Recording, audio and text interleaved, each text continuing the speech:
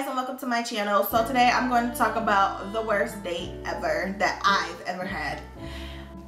When I was 18, I was talking to this boy. It was like early on, like, you know, dating. So our first date together was actually the worst date ever. So this dude, he texted me and he asked me if I could drive.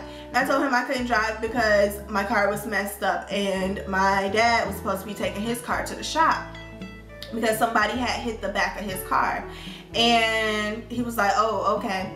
So he ended up texting me like 15-20 minutes later, and he was like, well, that's not what I heard. I heard your daddy ain't doing nothing but sitting at home watching a game. And I was like, my dad is supposed to be taking his car to the shop. And he was like, okay. So I told my parents what was said, and he had called that person who told him that my dad was sitting at home watching the game. Well, he actually called the girl's husband, the lady's husband, and told the husband, like, you guys don't know what goes on in my house or whatever. And in the background, his wife is up here yelling, that's why he at White Castle with his ex-girlfriend. So I text him and I was like, well, I heard you at White Castle with your ex. And he was like, see, man, that's the stuff I'm talking about. Like, people act like you can't be friends with your ex. And I'm like, yeah, whatever. Like, okay, well, I'll figure something out. And he ended up, he came and got me. He came with his friend. And so he calls me, he goes, I'm here. And my dad was like, so he's not coming in to meet me? And so I told him, I was like, my dad said you need to come in here and meet him. So he came in, his friend came in as well, which was also a guy. And you know, that kind of pissed my parents off because we're going on a date and there's another dude. And so they was like really kind of worried because I was like, what if he rapes you and you know, something is up.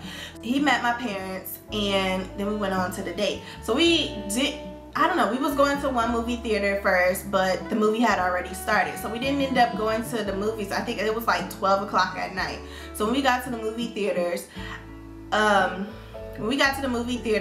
he got out the car, his friend got out the car, and they were like a mile away from where I was. Like, I had just got out the car and I'm still near the car, and they was already like further down where you have to exit, and I think you had to get on the elevator or something to go up to the room where the movie theaters were. Like, you to get to the theaters, you had to go like on the elevator or something, or go up some stairs.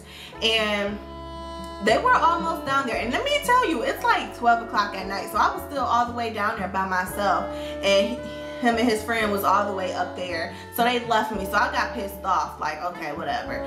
So we got to the freaking line so we could pay for our ticket. So he paid for his ticket, then I paid for my ticket, and his friend paid for his own ticket.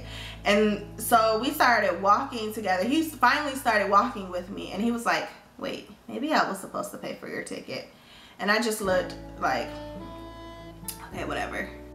So we got into the movie theater, and I ended up getting a text message. I got a couple text messages. So I was reading like one of my text messages, and he looked and he was like leaning over trying to read my text message. And I'm looking at him irritated because it's like, why you up in my phone? Like, this is our first date. You don't need to be up in my business like that. Like, goodbye, boy.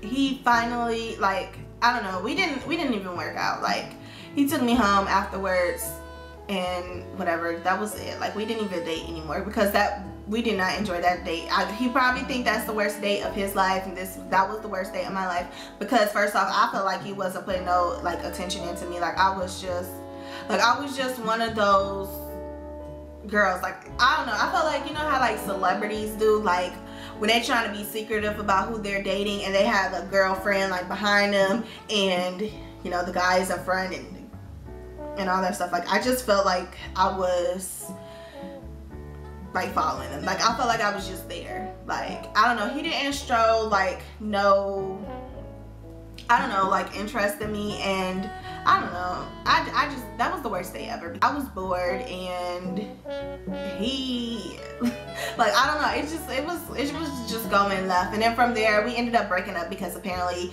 he was hearing stuff about me from that same lady, and he chose like he chose to listen to what she was saying about me. The lady came up to me and she said that I shouldn't be going out on a date with him. Like, I shouldn't even date him or anything like that because he is a liar and he's a compulsive liar. And she said she would never say that about me because she loves me and she would have my back and all that stuff. And she was like, yeah, he is a liar. I would never say that about you and blah, blah, blah. So don't listen to him. And so I was like, okay, whatever. And that was the end of our relationship. And he actually dumped me on Facebook as well.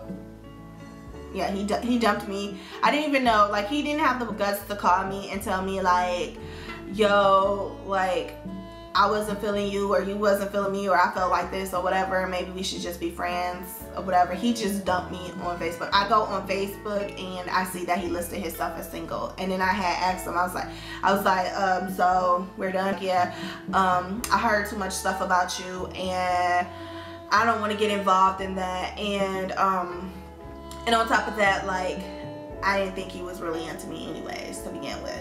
So yeah, I was like, okay, whatever.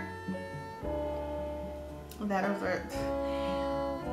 So yeah, that was my worst date ever and the worst boyfriend ever and whatever.